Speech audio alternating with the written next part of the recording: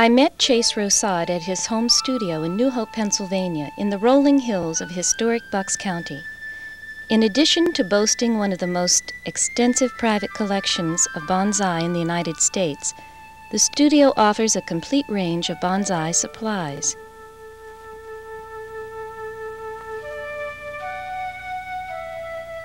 His shop sells Japanese and domestic bonsai books, and plant materials of all types are available from his greenhouse.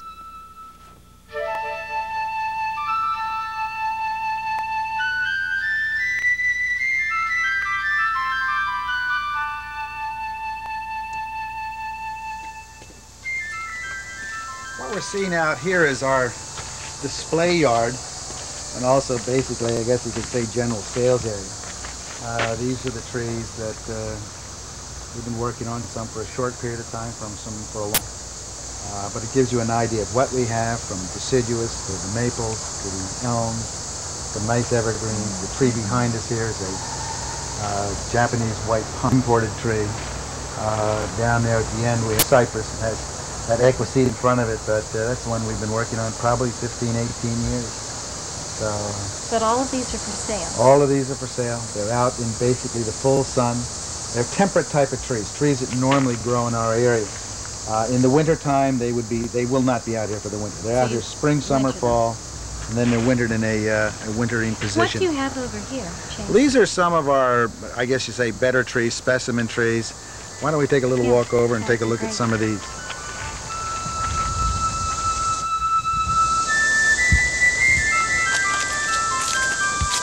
The Hinoki forest. There are, I think, 9 trees in this forest, and it's rather tall. It's a cedar. It's a true cedar, Chamaecyparis obtusa. Has a nice smell, doesn't it? Really nice smell. Now, this is indicative to what environment?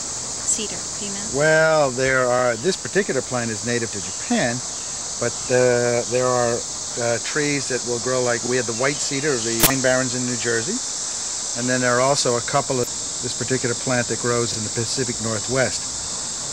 So it's much like this. It looks to me and reminds composition together of what some of the big Thuya or Pacific Coast cedars are like. Now I see there's still wire here. Will there always be wire? Well, not. It really needs to be thinned out. It's giving more of a silhouette and an individual appearance. We've just not taken the wire off, and the wire really will come off this winter. Over there I see a weeping willow. We have a weeping willow, and a little bit large for bonsai purposes, but it just gives you such a nice, in the spring of the year when the foliage is just coming out, it's one of these things that just makes you feel spring. Because that is deciduous, isn't it? Yes, it loses its leaves. It's like the wisterias in the spring. It's just, there's something of interest each month of the year, whether it's flowers in the spring and fruit apples and the hawthorns and even the oaks that get acorns in the fall are one of those things, in the fall colors. So there's something for the 12 months of the year with both. The tree you're looking at is San Jose juniper, to his nursery stock. The tree was purchased from a local nursery maybe 20 years ago as a landscape plant. It was so thick and so full that you could not see any of the line of the tree. You couldn't see the trunk, and it was just a rounded ball of foliage. It's been thinned out, opened up. The front part has been stripped, and it's what we call dead, I call it driftwood, or a gin portion of the tree. It's been treated with lime sulfur to make it have the stark white look of it, to give it the aged appearance. It's a rather large bonsai and actually takes 2 people to move it. What we've got here is a raft planting. This is the center trunk, or common trunk, but these are the secondary trunks that have come off, and these are all put under the ground, and each one of these will become an individual tree. These are all side branches, and this will develop roots down underneath this trunk line. We keep this covered off over, and then the tree has to be wired. But it's a 11-tree forest off of one common trunk line or root system, classified as a raft. Chase and I sat in his studio workshop where he further explained the art of bonsai. The definition of bonsai really is a plant in a container. It's a plant in a container to create the illusion of a larger tree, of an older tree, only in microscale. Basically speaking, you can take anything as a bonsai, but a bonsai, the focal point is the plant, the tree, what you're working on. As I said, it's an art. The artistic end of it is be able to take this plant material, the plant that you're working with, the tree that you're working with, to manipulate, to create this appearance of a tree-like appearance. The horticultural skill is to keep it alive, not only for a day, a week, a year, but an extended period of time. And this is one of the problems that most people end up with. They get this plant. Number one, they don't know where to keep it. This is a temperate type of plant. This is a plant that should be kept outside, should be grown outside. Now, what is this? This is a Chinese juniper. It's Juniperus chinensis. It's one referred to as shimpaku by the Japanese. It's very soft. It doesn't bite at all. It has a nice texture foliage to it. Has a nice smell to it. And it's one that works out very well as a bonsai. It's not a native to this country. There are a lot of good native junipers. It's just going out and finding these things. But our country is a wealth of collecting material. And this is one that has been grown as nursery stock. This is about 15 years old from a cutting. And when I said a cutting is something like taking, I know I can cut that off, taking something like this and rooting it. Rooting something like this and growing. But now, was this started as a nursery, in a nursery, as a bonsai? This was started here 15 years ago, as a 16 years ago, maybe 14 years ago, as a cutting. It's been pruned pretty near every year, not with a particular shape in mind, but the main trunk line has been given some movement, some bend. So it's been grown with bonsai in mind on this particular plant. Now, bonsai is an ancient art. Yeah, it's an ancient art form. It's pot culture, if you want to go back to pot culture. The Phoenicians, the Babylonians, the Egyptians all grew plants in containers. It was the Chinese that first started growing stylized plants in containers, and they refer to it as penqing or punqing, meaning landscape within the confines of a container. So consequently, in the Japanese or Chinese bonsai or penqing, you'll find little figures, little objects, scenery kind of things. And with bonsai, basically, you do not. It's the plant on its own. And bonsai has become the recognized terminology. Even in China, you go most places and they won't refer to it as penqing, they'll refer to it as bonsai. Now, what do you plan on doing today with this one? Well, I was trying to do something a little bit different, something that maybe wouldn't take too much time, and I'm always accused of taking plants and doing a lot more to them than I originally anticipate. But I think the plant could be uprighted a little bit more. I have some wedges in here that I can tuck underneath here, and if it works out, maybe upright it. And I'm visualizing the tree looks a little bit sparse, it looks a little bit heavy on one side, but I'm looking at this with the idea that the wind is coming from your side and blowing off into this side. If I have the time and I can do it, I'll do a little bit of carving on the tree to make it look like it's gone through some of the torments. As I said, I have the feeling that I want the tree to come towards you. Roughly, I'm going to make some cuts. I'm going to get in and thin this tree out. I want the tree to pick a front out. The front is going to be probably on this side. There is a front, there is a back to a bonsai, but ideally you want it to look good from all directions, from all sides. Are they fragile? No, they're not as fragile as people like to think they are.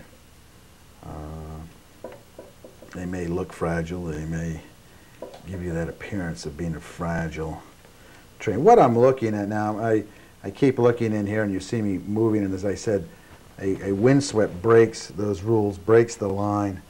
I'm looking for a cleaner look. I'm looking to say, all right, what don't I need? Because it doesn't want to be too fussy. It wants to be somewhat open.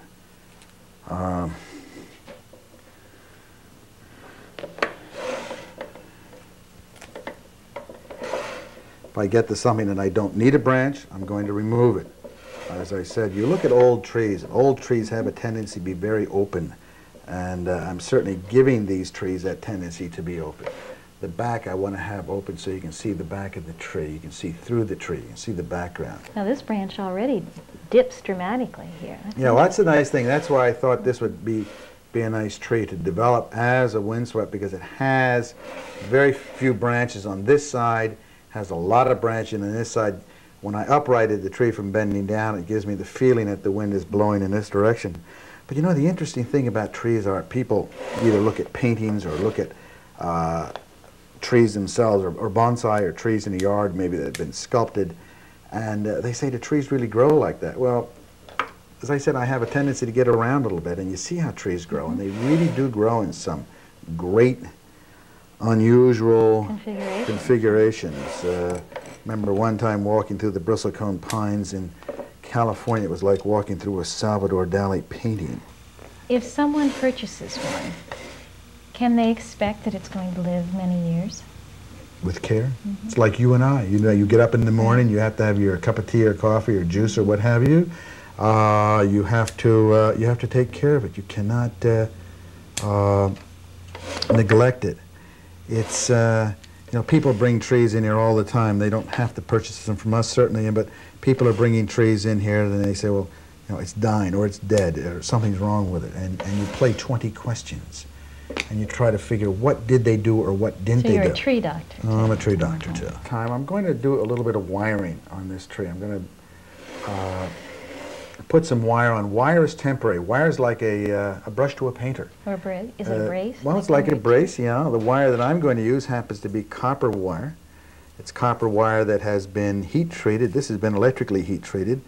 I really like to take it and reheat it myself, either on the outdoor grill or in our fireplace or someplace like that, which changes the crystalline structure of the wire, makes it a little bit softer to work with. Now, is this the most crucial part? I mean, I can see where people might learn how to prune easily, but wiring is going to be more difficult. I guess it's crucial.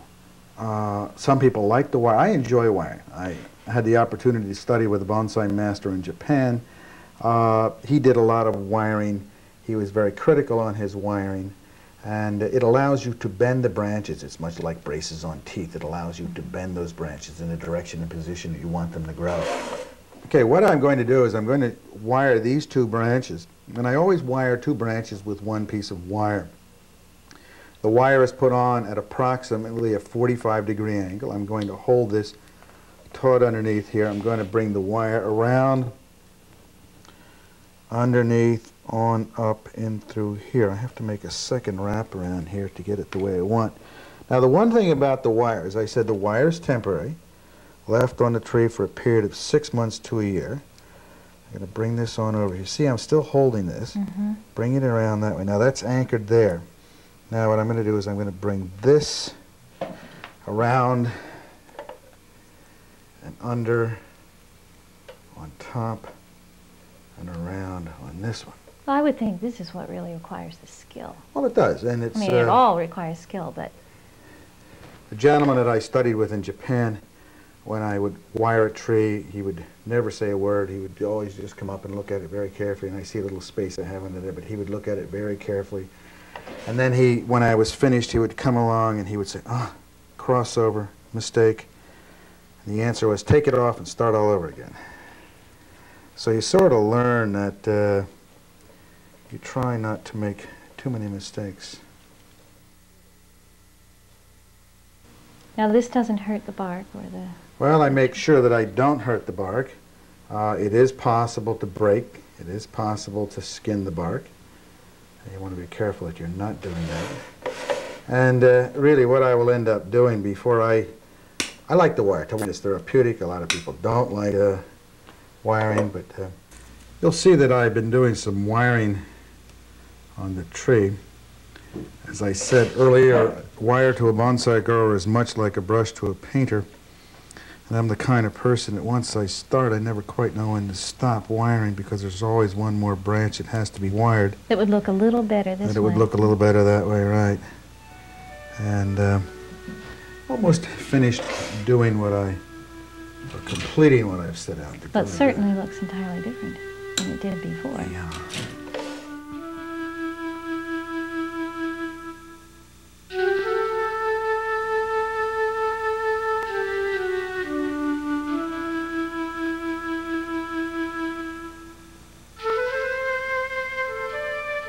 What I've done is that I put this on this ceramic slab to give this the feeling of actually a stone slab in more of a naturalistic setting.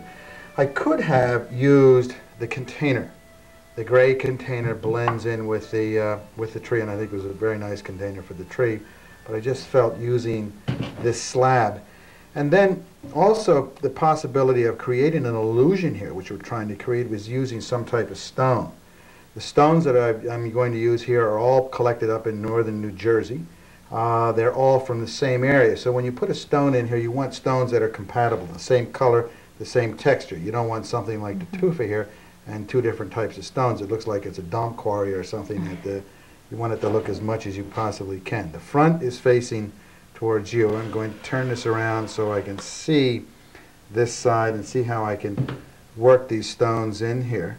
The stones should look like they were here before the trees have started growing. That the stones were not an afterthought.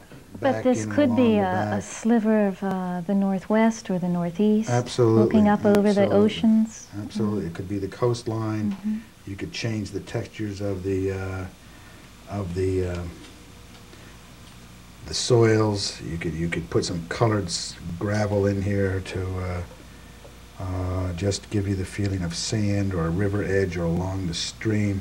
But you can see how just a little touch of green in there is going to help create it. Could be wildflowers. And then moss planted over this. So that's a start. So bonsai, again, a plant in a container to create the illusion of a larger, older tree. And we get the feeling here that the wind is blowing across it. Now it's refinement.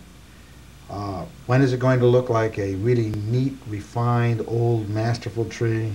8 to 10 years, probably. It'll look much better. Well, that reminds me of the things that are behind us. I noticed the one that's directly behind you has more than one trunk. It's an azalea. It's multi-trunked. A bonsai can either be a single trunk tree or 2, 3, 5, 7, 9, 11 trunks, getting into forests. The azalea has 5 trunks. It's probably somewhere age-wise. Age is unimportant as far as bonsai. It's how old it looks to you. It's the illusion that you're trying to create with age. But that's an old tree that was discarded on my doorstep probably 25 years ago. This is a spruce.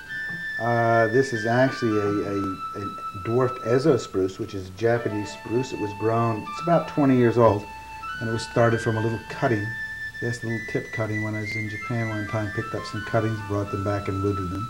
Magnificent. The hinoki, it's Chamaecyparis, probably age-wise 35 to 40 years. It came out of a dwarfed conifer garden in Doylestown, Pennsylvania about 20 years ago. Some people were selling a house and they had this planted in their front yard. I came along and it was mine. More about the art of bonsai can be seen in Chase Rosade's exhibit at the Philadelphia Flower and Garden Show, which is held annually at the Philadelphia Civic Center.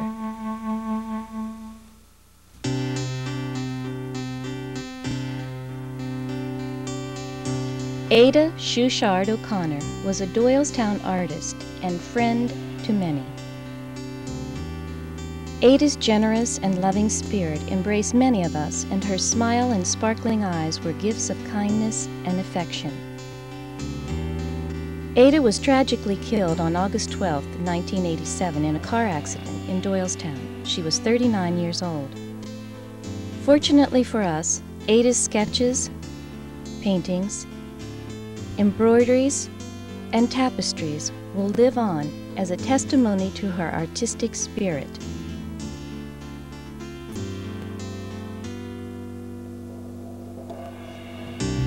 This segment of Artbeat will be a visual collage of Ada's work, coupled with quotations from her journals and commentary about her work. This is done in honor of a fiber artist and as a tribute to the permanence of art, which lives far beyond the life of its creator. I grew up in an environment enmeshed in art, where design, color, and function were everyday topics of conversation. So it was natural to me to pursue a career in the arts. Taking needlework from its traditional and practical approach, I have tried to develop a fresh and dynamic dimension for the medium. I work primarily in silk and cotton threads to create designs inspired by events, people, and places that have had an impact on my life. Perspective, color, and texture are all important to me, and I enjoy exploring the artistic potentials of the medium through my abstract work. My work represents the passage of time. Each tapestry makes a personal statement. For me, there is a natural progression from my childhood memories to my experiences living in a variety of places, including the United States, France, and West Germany.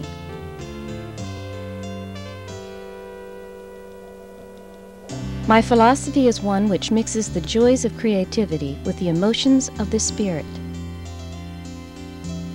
I am of the earth, but it is in the striving towards the heavens that my soul is enriched.